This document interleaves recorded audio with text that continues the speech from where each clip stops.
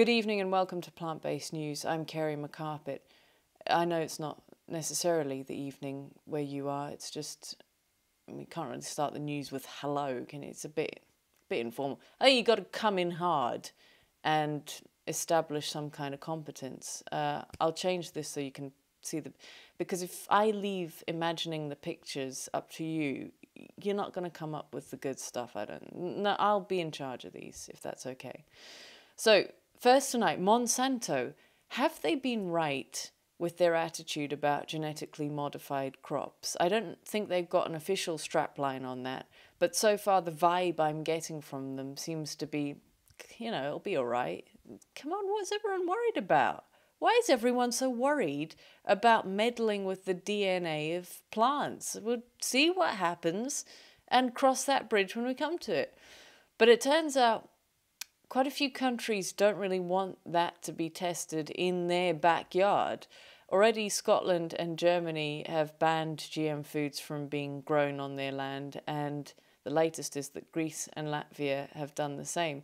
The problem is people are worried about genetically modified crops getting into the neighbouring fields and cross-pollinating with natural stuff. So if you have something like a terminator gene in your corn so that seed can't be replanted because the plant was infertile by design, you don't really want that getting out and causing global starvation. I mean, that's bloody all we need, And so you can understand Latvia and Greece's belt and braces approach to avoiding world hunger. Just try not to set off a domino effect that risks everyone's lives. Okay. Now, Veganuary has just recently ended, and so a lot of people have been reflecting on that and what's been achieved. In fact, Klaus in the Greenhouse said in his notes that Veganuary is very much a thing nowadays, which in a way is the least you'd expect from a tangible concept, that it's a thing. But it's a big thing, though. I think that's the point. 23,000 people signed up for it. And if they officially signed up for it, 23,000, you can imagine how many more thousand just did it on their own. I certainly heard people talking about this in the office, covertly, of course. I was careful not to involve me in the conversation for fear of triggering an impromptu lecture on IGF-1. But another positive thing, in addition to all the traffic that went to the Veganuary website, something like 3 million hits in 1 month, was the support from businesses. Pizza Express, Aldi, the handmade burger company, Yo Sushi. And this is a great insight into how we as consumers can just make society better. People find consumerism a bad thing, a negative thing. But it's because we imagine corporations imposing false needs onto us. If we can turn it around so that they're meeting our existing needs, the need for health, for example, that's how we're going to improve things. And it starts with a savvy consumer base, and that's what Veganuary is so brilliant with. It educates people.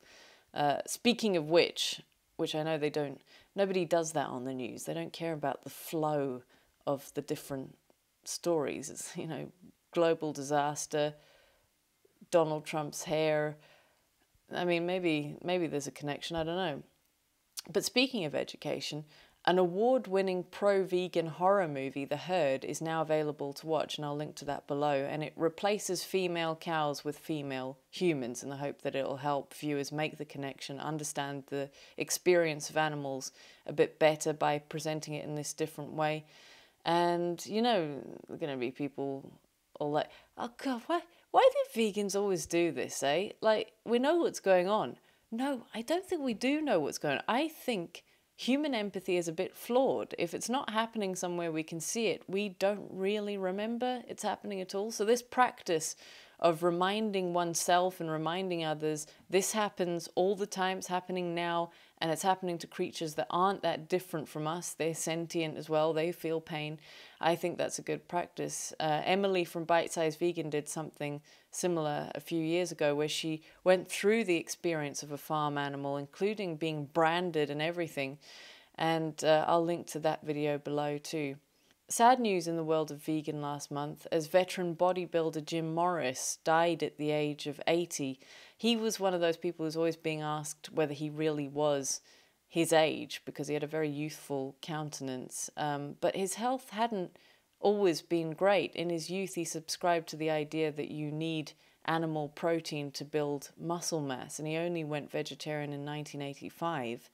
And it was only when he was 65, in fact, in the year 2000, that he went completely vegan. And because he seemed to have some health issues, it just goes to show, don't just cut down on meat, give it up altogether and all animal products. Because he said in an interview once, it was only after I retired from competition that I started considering my health and eliminated what I had over the years identified as the cause of my digestive, respiratory and joint problems, namely all animal sources. I continued having fish on rare occasions as my treat. Age 64, Jim developed a medical condition that sharpened his outlook. In 1999, because of a nerve condition, and he was eating fish, and that could be linked to the mercury, don't know, I consulted a cardiologist, neurologist, rheumatologist, hand specialist, acupuncturist, chiropractor, and 2 pain specialists. He's not a man who does things by halves. You want to be sure, don't you? Had a brain scan, an MRI of my neck, another of my entire spine, had an unnecessary carpal tunnel operation, suffered vertigo from interaction of medications prescribed by several of the above, and continued to have the problem. The horrific nightmare of such an experience so terrified me that I determined to do everything in my power to never again fall into the clutches of the pharmaceutical industry. I stopped eating fish and all processed and refined products. And that's possibly why he lived to the fair age that he did, in spite of his entire youth being taken up with this punishing regime of, high animal protein diet. You only need to look at the vegan gains that many people are making now to understand the power of plants. Finally, this morning/evening, and I bet you know this, I bet you already know this, but the public are starting to realize it too, and that's the news story. Supermarkets have apparently been selling animal products with misleading labels that suggest the animals live outdoors when they don't. So they're talking about bucolic scenes. Bucolic, by the way, isn't a type of plague, as I had to clarify to a friend the other day. But,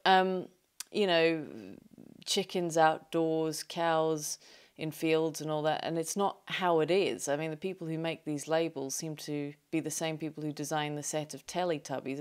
A bit far-fetched, because if some of these chickens were set loose on TripAdvisor, they'd be writing some extremely poor reviews.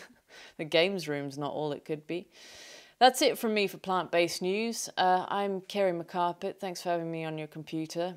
I've been going through some of these photographs, with a view to leaking something, but there's not a lot there, is there? I mean, maybe if you get better lighting or something.